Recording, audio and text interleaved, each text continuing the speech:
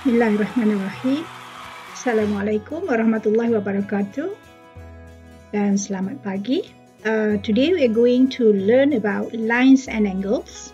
But in this video we are going to focus on recognize, explain and draw parallel lines. But over here you are not going to draw the parallel lines, but more on try to understand what are parallel lines and transversal lines. Along the way, I will also explain a little bit on the perpendicular line.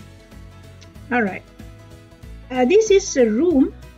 So in this room, we can see that, let's say we have point A until point B. So we can see a straight line there. And also point C and point D joining by a straight line.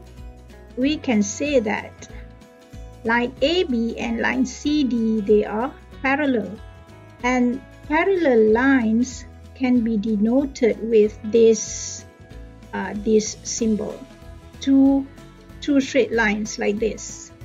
What else can you see? Okay, we can also see line PQ or RS. Yeah, line PQ and line RS, they are parallel. And also at the window there we can see the beam TU or the line TU. So we can also write, or we can also say that PQ is parallel to TU. Can you state, can you see any other parallel lines there in this room? Alright, so RS is parallel to TU as well. What about this? JK, line JK and line LM, they are also parallel to each other. And also NO, okay, so JK is also parallel to NO. We can also say that LM is parallel to, LM is parallel to NO. I'm sure you can see other lines like these two at the ceiling here and at the floor here. These are also parallel to each other. Okay, now let us move on to another place. Are you familiar with this? It's a playground. So which are the objects that are parallel to each other? Okay, the pillars there. So these are all parallel lines. Okay, which else that we can see they are parallel to each other? Okay, alright. So this part of the toy or the playground. So are you familiar with this? This is like your classroom, right? It's a classroom. So I'm sure there are a lot of things which are a lot of lines or a lot of straight lines or straight sides which are parallel, like this whiteboard, this monitor, they have parallel lines. So on the left hand side of the frame is parallel to on the right side of the frame. Yeah, you can look around you in your house, you can find there are a lot of parallel sides. Alright, let's move on.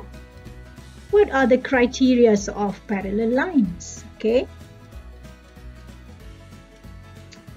first of all, the first criteria is the lines that we consider as parallel is when they never intersect each other. If we draw the lines like this one, if we draw the parallel lines, one of the criteria is that they will never intersect each other. Alright, when these two lines did not intersect each other, if we draw or prolong the lines forever. Okay, let's look at another one, another example. What about these two lines? Now these two lines, red and blue, if you notice, we have a point where the lines intersect each other. So when this happens, these two lines is considered as not parallel. They are not parallel because they have one point of intersection. Okay, remember this, the criteria of parallel line. The line will never intersect. The second criteria is the perpendicular distance is always the same. What is perpendicular distance? Okay, let's see this on top here. Okay, these two lines are considered as perpendicular when the perpendicular distance at all points along the line, the perpendicular distance is the same. Okay, so this is the distance. This is perpendicular. Perpendicular means this, when we join these two red lines with this blue line, this blue line must be perpendicular, or we call it in bahasa berserenjang, which form a 90 degrees over here. Dia akan membentuk a right angle ataupun sudut tepat di sini and also over here. So this is called perpendicular distance. Okay. So let's see this some animation. Okay, you notice that the distance of AB is always 3.28 just now. So if we move this line, so these two lines are parallel. So if you move along the line, the distance is always 2.25. It doesn't change. So the distance is always the same. Therefore, that's the meaning of perpendicular distance is always the same, which is one of the criteria of parallel lines. Okay, only two main criteria of parallel lines. How to denote parallel lines? In the diagram, we can denote, or we can write or show parallel lines with arrow like that. Okay, if we have for example this kind of diagram, okay, notice that these two lines, they are parallel and denoted with one arrow. Okay, next, okay, observe these two lines, the horizontal lines. These two horizontal lines, they are parallel and denoted with two arrows. Okay, and then another set of parallel lines are these. Okay, the vertical lines. These, they are denoted with three arrows. Okay, so different lines we denote with either one arrow or two arrows or different number of arrows. Okay, we can also identify parallel lines when it's stated in the question, such as this. Okay, for example, in question 1, it says in diagram 1, PQ is parallel to RS. Find the value of blah blah blah. So it's stated in the question mentioning that PQ is parallel to RS. Otherwise, if it's not stated in the question, you cannot assume the lines are parallel. It can be given like this. Given that KL is parallel to TU, determine blah blah blah. This is another question.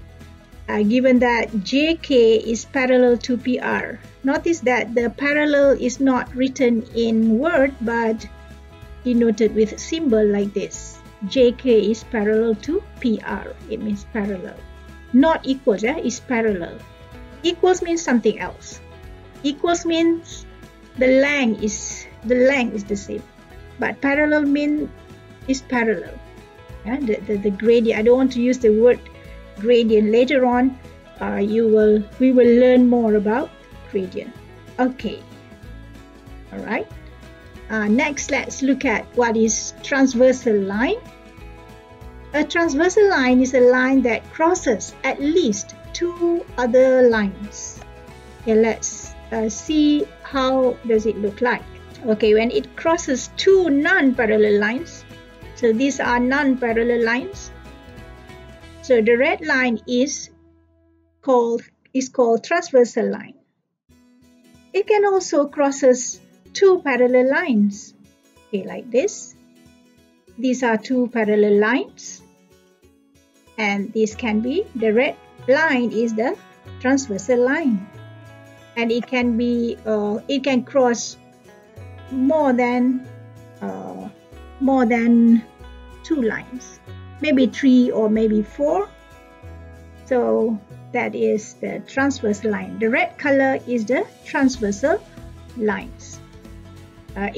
When it's only two lines intersect each other, we just call it intersection, intersect line, not transversal line. Transversal line must cross at least two lines. Okay, all right.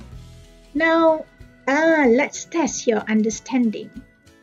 Let's classify whether the pairs of lines are parallel, intersecting, or perpendicular lines. Maybe before you proceed this video, you should pause and think a moment of what are the type of lines given on the screen. After that, you can continue the video and check your answers. All right, the first one. For A, it is intersecting lines. For B, we call it parallel lines. And for C, it's perpendicular line. And for D, they are parallel lines. For E, is perpendicular lines. And for F,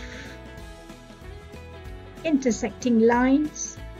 And for G is parallel lines.